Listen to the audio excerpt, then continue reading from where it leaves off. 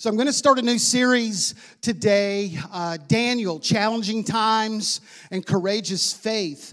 Wow, Daniel found himself in a really unusual kind of season of his life, and it was a great challenge to his walk with God.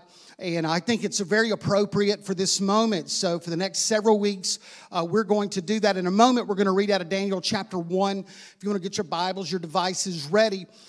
So some of the most well-known stories, especially if you're a graduate of Sunday school, any Sunday school graduates out there, I did the whole thing my whole life. Some of the most famous stories of the Bible come out of the book of Daniel. You know, Shadrach, Meshach, and Abednego, the fiery furnace, Daniel in the lion's den, Daniel's dreams and visions that he has toward the end of the book that are really kind of very appropriate for the time and the season that we are living in. So some of the most famous parts of the Bible come out of Daniel. Now, just so that you'll kind of get the context of this moment, the book of Daniel was written about 500 years before the time of Christ, okay? So about 2,500 years ago, but about 500 years before the time of Christ. So just keep that in mind. Now, we're going to do the scripture reading in just a moment,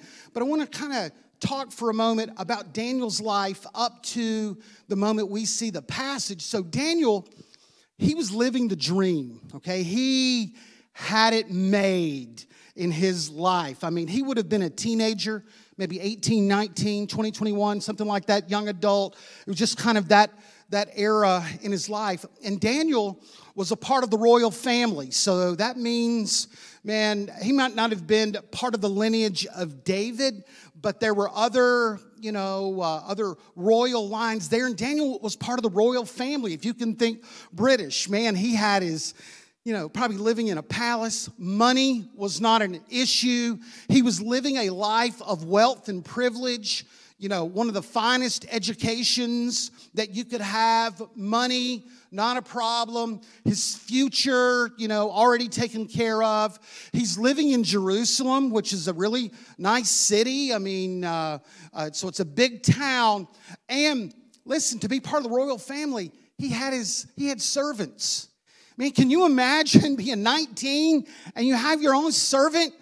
You don't have to clean your room. You don't have to make your bed, which some of you don't do that anyway. But still, you had somebody that could take care of that. You had a cook. You had those that watched over you. I mean, Daniel has got this unbelievable life in the royal family. But here's something about Daniel that I want you to remember, too. Daniel chose to serve God at a very comfortable time of his life, all right? Now, when life is easy, people can lose their focus on God. So that happens sometimes when money's there and there's no issues and there's no problems. Many times people drift in their faith and their focus kind of changes because life is easy. And Daniel chose, as a young man, a very mature decision that even though, my life is easy, I'm going to dive in and to lean in with my walk with God. Now, some people, they don't like trouble in their life. They don't like trials in their life. But to some people, it's the only way God can ever get their attention when there's tribulation going on in their life. That's the only time they ever look to the Lord. It's when there are issues in their life. But Daniel, as a young adult, he said, I'm going to serve God. I'm going to live for God. Some people only kind of look to the Lord in a season of trouble. Is that you? Is that you? When things are good, you kind of drift, you kind of lose your focus a little bit. And maybe things shake up a little bit and you turn to the Lord. Well, let me tell you, Daniel didn't look at his life that way. He was devoted to God in his younger years. He served God. So even when times were easy, Daniel served God. And when he was young Daniel served God. Maybe 17, 18, 19, 20 young adults. And I just want to say that to you. Man, Daniel made a decision at a young age that he wasn't just going to kind of go through the motions, but he was going to dive in deep and he was going to know God personally. I want to challenge you with that today. So he's living this easy life as a royal. And I just want to remind you, be faithful in easy times because you never know what is around the corner. Be faithful in the good times. Be faithful. You know, I'm gonna, whatever happens, man, I'm gonna serve God because you don't know what is around the corner. You don't know. Daniel didn't do that. I want to say to young people, make a determination now. I'm going to live for God. I'm going to serve God now, because you don't know what the next season of your life is. You don't know, because things can change quickly. Seasons can change rapidly. I mean, we're living in that now. Can you believe what we're living in? They've canceled schools. Everybody's online. Businesses have closed. Sports have shut down. Major parts of the economy are closed. Disney said they're not even sure they're going to open until next year. I mean, can you believe the season that we're living in? Because things can change. Things can change rapidly. So here's Daniel. Follow the story. So he's living this easy life. He's in the palace. He's got it made. He is living the dream. He goes to bed one night, and as he's asleep, he begins to hear like the watchman on the wall. If you've been to Jerusalem, you know the walls of Jerusalem, and they had watchmen all around that would watch over the city. And they begin to hear the watchmen yell about invaders or armies or something. Get to your, to the armies of Israel inside. Hey, get to your stations. And man, all inside, there's all of this racket in the middle of the night. And man, there's yelling in the streets and running in the streets as Israeli soldiers are going to the wall to defend against the invaders. And man, people are awake. What's going on? What is happening? They're looking out their windows that are inside that wall of Jerusalem. And man, all of a sudden, man, they hear the term Babylonians. The Babylonians are here. Man, that would be like if you and I, if we said the Russians were here in the United States, the Babylonians, are you kidding? One of the strongest armies anywhere is now on the inside of the walls. They've invaded Jerusalem. Wow, and all of a sudden, man, this season goes quickly, and man, there's fighting in the streets, and there's bloodshed in the streets, and there's yelling and there's screaming, all in one night as the Babylonians invade Jerusalem. And then you start to hear the faint cries of the armies of Israel, and you start to see more and more Babylonian troops because they are being successful in this particular battle. They've even gone into the temple, and they're taking the holy emblems from the temple. These invaders, these Babylonians, they begin to carry them out. So if you've got Daniel chapter 1, let's read this, what I just described to you. It says, in the 3rd year of the reign of Jehoiakim, the king of Judah, Nebuchadnezzar, the king of Babylon, came to Jerusalem and besieged it. And the Lord delivered Jehoiakim, the king of Judah, into his hand, along with some of these articles from the temple of God.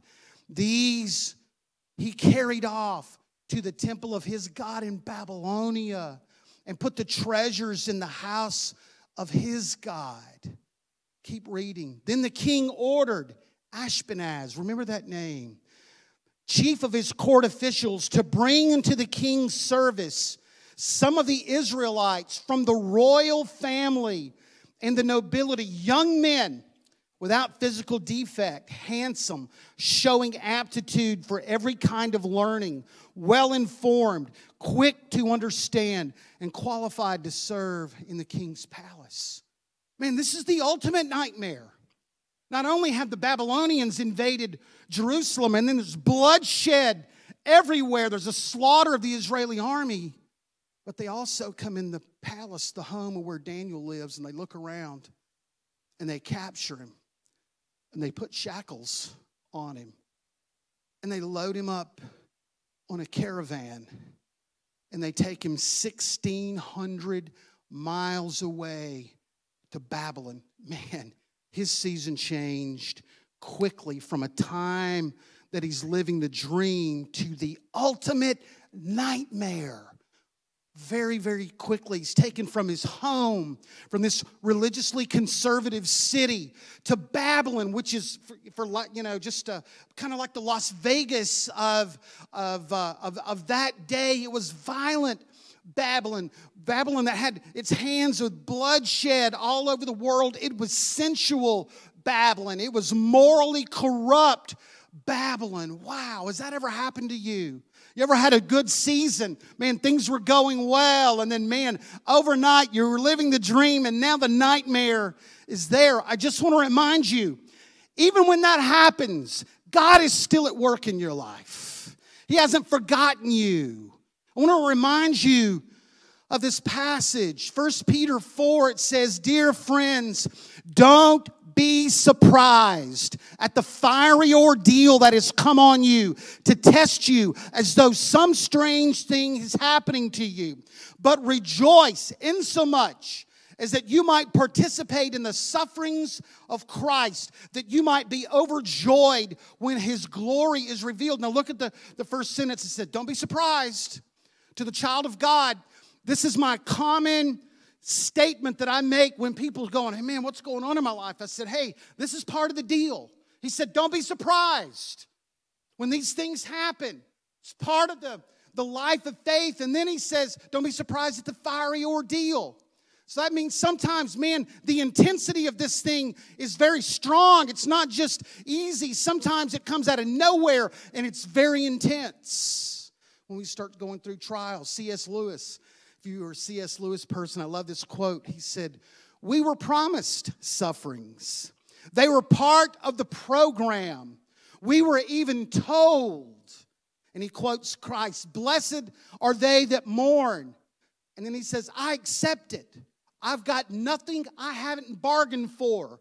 I'm just telling you, trial and tribulation for the child of God is just part of the deal, all right? So if you're going through suffering, if you're going through illness, if you're going through unemployment, if you're going through poverty, if you're going through discouragement, if you're going through persecution or rejection, I want you to know this morning, these are not signs that God has forsaken you. God is going to use these in your life. God is trying to use these things to perfect your heart.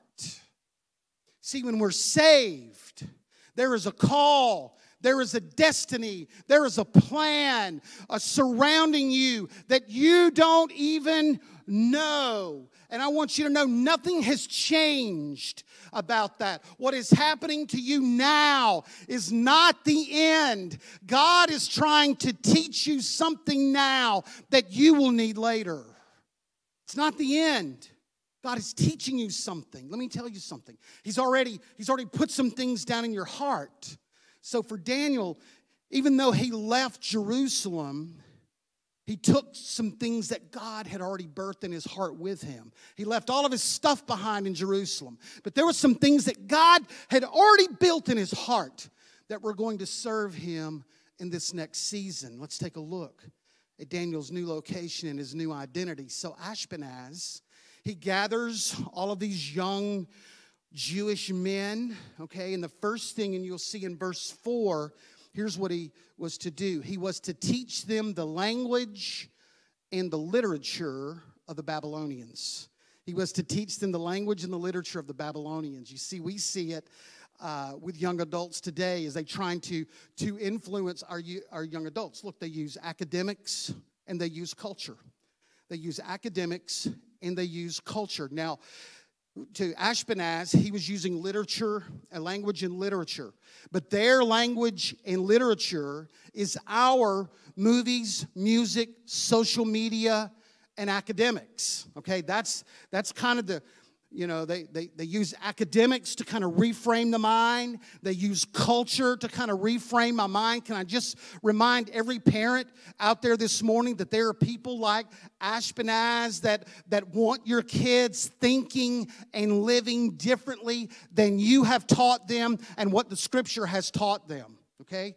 And we've got to figure out a plan as parents when our culture runs the opposite of our beliefs that we've taught our children and the way we live our lives, because they're modern day people who want to reframe, they want to retrain, which is why they took them to Babylon, took these guys to Babylon to teach them the language, to teach them the literature, the Scripture says, of the Babylonians. I want to tell you, there are people that want to teach your kids differently when it comes to sexuality, when it comes to religious beliefs. They are in Babylon where the teaching was many gods, that sexuality was woven in to worship. The Babylonians were violent, and there are people today that want to retrain our kids' minds, but it's also with this godlessness and secularism in as well.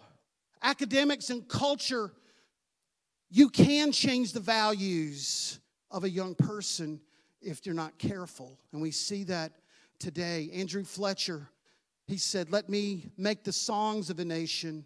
I care not who makes its laws."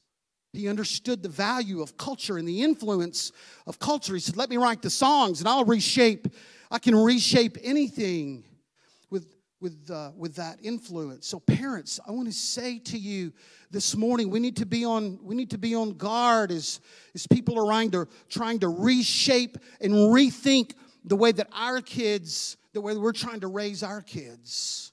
Look at verse 5. The king assigned them to a daily amount of food and wine from the king's table. They were to be trained for 3 years, and after that, they were to enter the king's service. And then they renamed them, okay? So you know these names. To Daniel, they gave the name of Belteshazzar. They're giving Babylonian names. To Hananiah, Shadrach, to Mishael, Meshach, and to Azariah, Abednego, all right? They changed their names, not just to give new names, but to give new identities, okay? Trying to totally remake these young men into the mind and the culture. We started with language and literature, okay? The influence of academics and culture on reframing the heart of a young adult, and now they're changing the identity. They're giving them new names and establishing new identities here in Babylon. So your identity, that is who you are.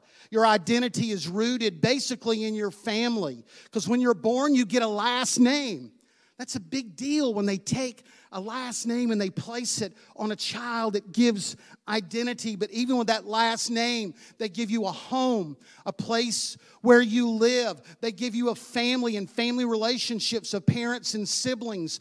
They give you morals and teach you right from wrong. They give you spiritual values. That's part of your identity. They give you a heritage. You have a family history. And now that name is upon you for you to carry forth that name. They help you, propel you into your future. Your identity is who you are and what you believe. That's your identity.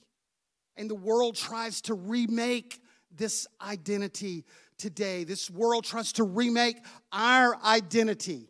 From time to time, I don't know if it's ever happened to you, but when the police pull you over, has that ever happened?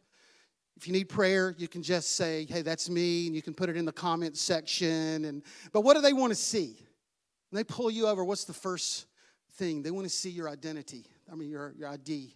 They want to see your driver's license that tells them your first and last name and where you live. And I want to tell you, we live in a crazy world that's trying to remake the identities of believers. They start with literature. They start with language. They're trying to remake remake us into this secular kind of identity, but there are times that you just have to remind people of your identity. And I just want to say to you, as parents and as believers, as the cultural headwinds come against us, and it becomes increasingly difficult to stand for Christ, there are times that you've just got to remind yourself and the world of your identity. Can I remind you, can I give you your spiritual ID this morning? My spiritual identity is rooted in my Heavenly Father and the work that Jesus did for me on the cross. I am a follower of Jesus. I joyfully serve Him, and I will give my life, my life here in my service to my Lord, and nothing changes about that.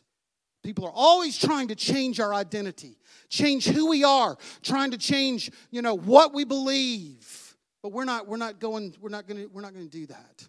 We're not going to do that. We're going to stand for Christ. And you see Daniel doing that. This young man, he makes this stand. Look at verse 8.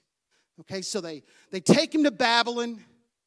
They're teaching him literature and language, academics and culture, trying to reshape his mind. They give him this food. They set this food of Babylon down in front of him for him to eat. Look at verse 8. But Daniel resolved not to defile himself with the royal food or wine, and asked the chief official for permission not to defile himself this way. Wow. That's some strength from a young man. Can I just remind you, in easy times, you need to be leaning in on God, because you won't always be in easy times. There's going to be some things that God's going to teach you and birth you that you're going to need in another season. And we see that fruit coming about in Daniel's life right now. He was pressured to give up his Jewish identity for Babylonian identity. Now he's pressured to violate the food laws, okay, of the way that he was raised. Now let me just say, let's talk about temptation for just a second. Let's talk about it. It always starts with something easy. Something seemingly innocent. The road to compromise when it comes to temptation always starts with something easy. It starts with something small. It's just a little food. It's no big deal. It's not a problem. Just eat it. You can fight another battle another day. But he chose not to do that. Because then when I tell you, when you start making small compromises along the way, it becomes easier when it's time to make the big compromises. So he sat there. It's just a little food and little wine, but he resolved himself not to be defiled. Can I just say this to you as well, something else about temptation? It always starts something small, and then, like with him, sometimes it's done privately. See, nobody would have really known. Nobody from Jerusalem would have ever really known what Daniel had done. He was kind of by himself. Maybe a few people would have known, but nobody knows. Nobody sees. That's the two things of temptation that we have to watch. It can be a small thing sometimes, and then, hey, nobody's watching. Nobody's seeing. But I want to tell you something. Daniel didn't go down that path. He said he resolved himself not to defile himself. We live in a world with no absolutes and moral relativism everywhere. And everybody's got to ask this question. So at some point, what are your spiritual values? What are your spiritual values? What are going to be the rules of God's Word that are going to guide and define your life? And you need to, if you don't know what they are, you need to decide them and write them out. And they need to serve as a guide for you. Because Daniel, 1,600 miles away, in a very difficult environment, a very young, impressionable man, but he stood for God. He had certain values of his life that were non-negotiable in his service to God. You need to decide them if you don't know what they are. But then you need to live them out. Whether it's a time of ease, because it's easy to live your spiritual values in the palace when you're living the dream. But man, when you're over in Babylon and they're asking for small compromises, and you're kind of anonymous, man, it's difficult sometimes. But he had these core values in his heart. And I just want to say to every young person, every college student today, you need to write down what your spiritual values are, and they are the laws that guide your life, and they are non-negotiable when it comes to the way you serve God. Establish your time with God. Establish your devotional time. Make that a part of your everyday life. Determine that you're going to live pure. I don't care what other people are doing. I don't care how other people are living. I'm going to live my life with my body. I'm going to live my life in a way that is pure before God. Watch what goes in your heart and in your mind. There are other spiritual values in your life, and they'll guide you. They'll guide you as well. Brent, worship team, you guys can come. His character had been developed in a previous season. Okay? And he's living it out now. His character, his values had already been established. 19, 20 years old. You know, that prayer and fasting would be part of his life. Intimacy with God would be part of his life. You see the fruit of all of this coming about with the wisdom that he has. In a very small future, we'll see, man, he's having visions and dreams. God's speaking to him in a powerful way. This is a young man whom God did something in a time of ease, but he's using now in a challenging time. I want to say Psalms, there's a couple of Psalms here that I love. It says, my heart is set on keeping your decrees to the very end. My heart is set on keeping your decrees. David said, here's your laws. Then I'm going to follow them to the very end. Your spiritual values, what are they? He said, my heart is set. My heart is set on keeping your decrees to the very end. And then he says, my eyes are fixed on you, O sovereign Lord. My heart is set on your values. My eyes are fixed on you. I'm watching you. I'm listening. I'm looking to heaven, but I'm living my life by the values of God's word. Okay? With every opportunity you have to turn to God, there'll be a temptation to draw you away from God. With every opportunity you have to turn to God, so when the temptation is there and you choose God, there's a strength that comes from that. But there's also be a temptation to draw you away from God too.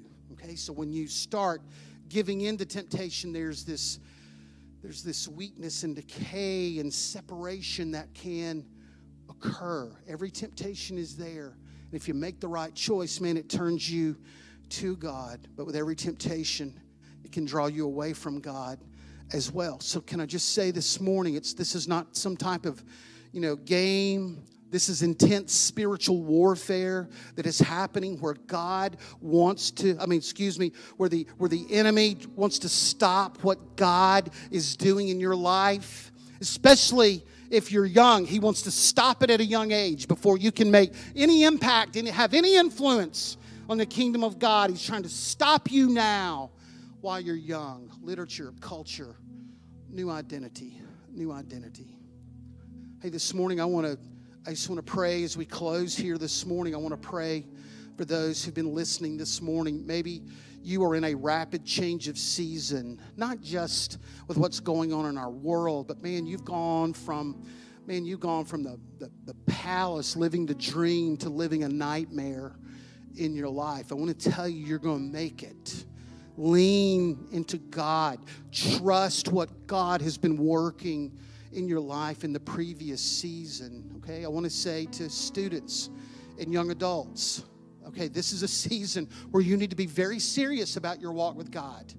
I know sometimes we're thinking, hey, I'll just do it a little later. Let me get married. Let me get out of college. I'm really going to drill down then, and probably it won't happen, okay? Because sometimes if we're living a compromised life in these years, we will never buckle down in later years. It only kind of gets worse the older that we get. So I'm calling our teenagers and our young adults to purity and to love God and to lean into the Lord and to make your relationship with God now, when times may be a little easier for you, to make it a priority, because God's going to build something in you that He's going to use down the road. I want to pray for those who just feel weak. They just need some courage to stand. Daniel resolved himself. I'm not doing it. I'm just not going to do it.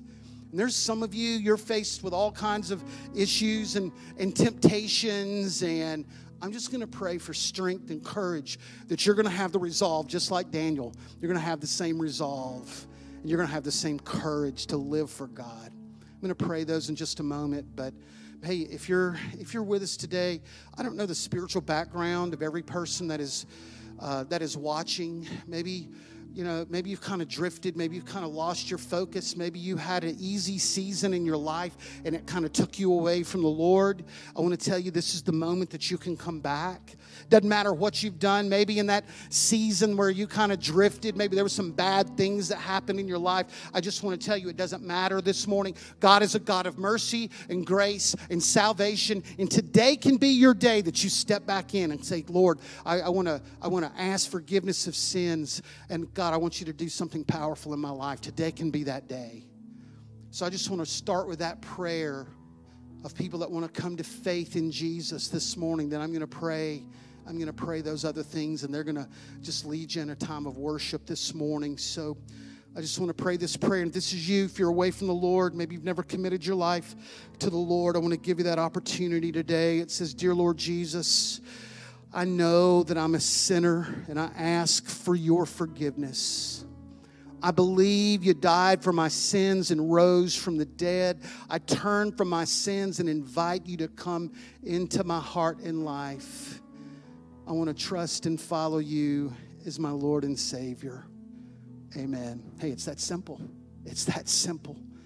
And man, if that's you, man, send us an email, info@gctlh.org. Put in the comments section, hey, just prayed the prayer. Our moderators will be in touch with you. We want to know, man, if you're recommitting, rededicating your life. I want to follow up with you and say hello to you. So let me pray for those other things this morning. So, Lord, I pray today.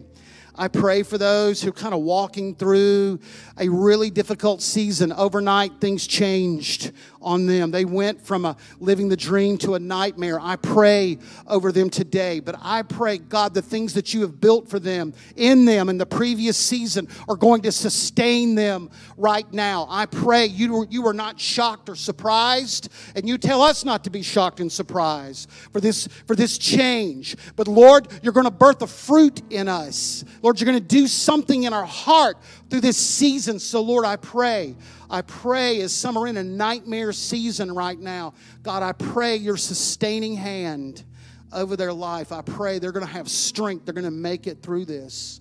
I pray for every student. I pray for every young adult today. Lord, I pray that there would just be a seriousness about their walk with God. Lord, Daniel dove deep into his walk with the Lord. And Lord, it served him well. And I pray for every teenager. I pray for every college-age student and young adult. I pray, God, I pray for this foundation of God's word to be in their heart. Lord, this determination that they're going to serve you. They're not going to wait until later to kind of turn it on. But Lord, they're going to give everything that they've got to you right now and let you do a powerful work in their heart right now. And I want to pray with parents. Parents, if you'll just pray with me. Lord, I pray with these parents here. I pray with our parents today and grandparents. Lord, I pray, God, that you would do something wonderful in the hearts of our children. God, I pray, Lord, the seed of God's word, Lord, would give fruit in their life. I pray with parents and grandparents, Lord, a spiritual heritage, Lord, is being built into our family that will last generations. Lord, I pray over them today.